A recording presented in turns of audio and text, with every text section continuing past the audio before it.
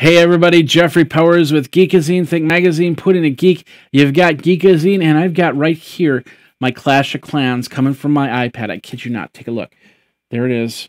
And you're seeing it on my iPad. Let me try and line it up. You're seeing it on my iPad, and you're seeing it on my screen. And you're saying, can Wirecast do that?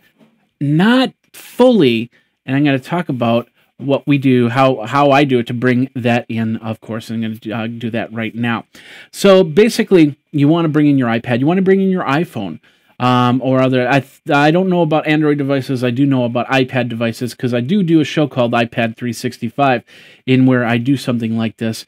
Normally, what I do is I record through my camera and I record through this program I'm going to talk about in a second, and then I bring it into a third-party editor so I can make nice high-end 1080 video and go from there. There's two ways to bring in your iPad. One would be to get an external connection to work into something like an Intensity Extreme, and then that would go through your Thunderbolt or your USB ports, and then you'd have that as its own screen. Another way is to use the desktop presenter and a little program that I found. It's called Reflector. Reflector is a program that it's not free. It's I think it's $12.95 per computer. So I can bring. I basically bought it for my Mac and my PC. So $25, and I can actually do an AirPlay from either of these devices. When you call up Reflector, all it does is it creates it as an AirPlay device. So I choose the AirPlay device and I choose mirroring, because if I don't choose mirroring, you'll just see my desktop until we run into a program where it does push the video to the desktop, and then that would work from there. And of course, there are some apps that won't allow you to push AirPlay mode to their desktop, so you'll probably get an error. So not all apps work on there, but most of the part of the apps do a pretty darn good job. Like for instance, if I wanted to show off Clash of Clans, I do that right there. All right, so in Reflector, we're gonna take this out of full screen. Basically, this is what happens when you start Reflector. As you can see, it's just, you see the corners of the screen, and then I hit Alt F, and I can go full screen from there.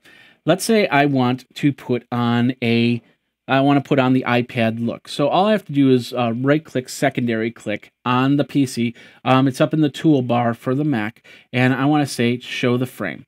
And in this case, I'm showing a iPad mini frame in landscape mode.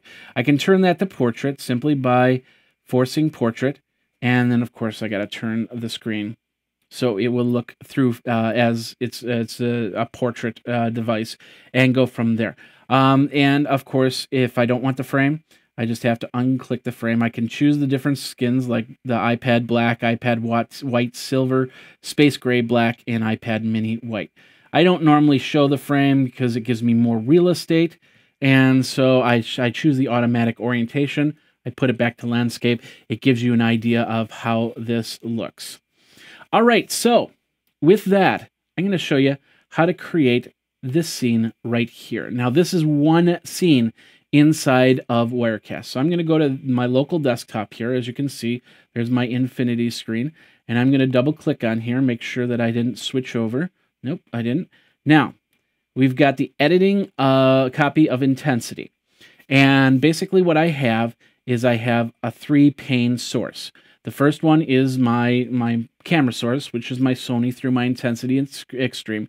The second one is the remote desktop, which is the PC over here using Reflector from the iPad. And then the built-in audio, which goes to my mixer so I can use my microphone. You can set up the templates, virtual sets if you have Pro. I don't have Pro, but you know, if you want to do a city set and a moonlight set and stuff like that, you can. But you can go back to templates, and if you just want to set it up really quick, you can just go poof. I want this lower picture-in-picture, and go from there. It creates the B placeholder, which you would choose the remote desktop. I've already done that, and I've already put it up in the top corner.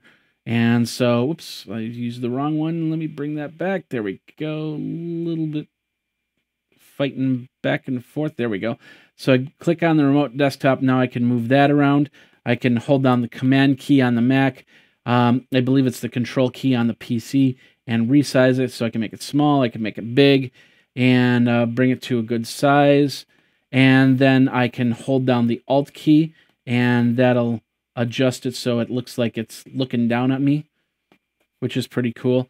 But of course, I leave it straight up like that so you can see what's going on.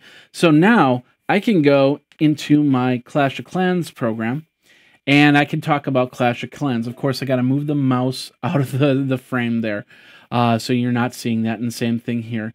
So now I can talk about this app called Clash of Clans, which it's one of the games that I play on my iPad, and go from there. It's as simple as that. And in order to do that, you need a program, and that program is called Reflector. I'll have that in the YouTube page. You'll go down there and you'll click on the link, and that'll take you to the Reflector page, and you can make a purchase from there. So that's basically that tutorial. Now, you could do a lot of other things. Like I said, you can bring in other screens using that desktop presenter into here, put it on as a screen, or you can turn around and you can bring it as its own screen and then bring in your face here down here, and we can talk. You can set up many different setups through the local desktop here. So you've got different options. Like, for instance, I have this this image right here turned on and off through this master layer, and we'll go back and forth so you can see it a couple times. Or you can set up the scene all by itself, so it has all of the elements to it, the desktop presenter, the main screen, and of course the audio, and go from there. All right, well, that's it for this this tutorial. Of course, check out the first tutorial on Wirecast 5. We're going to work on many different and many more tutorials, show you some cool things that you can do, including lower thirds, including doing remote capture of maybe a speech or something like that. It's perfect for a lot of different things. Check everything out over at Geekazine.com, howtorecordpodcasts.com, and check out the first video and all the videos afterwards. Let me know, and I'll by emailing me, and I'll let you know when the next video comes out, and we'll go from there. Thanks a lot for watching. My name is Jeffrey Powers, and you guys geek out and take care.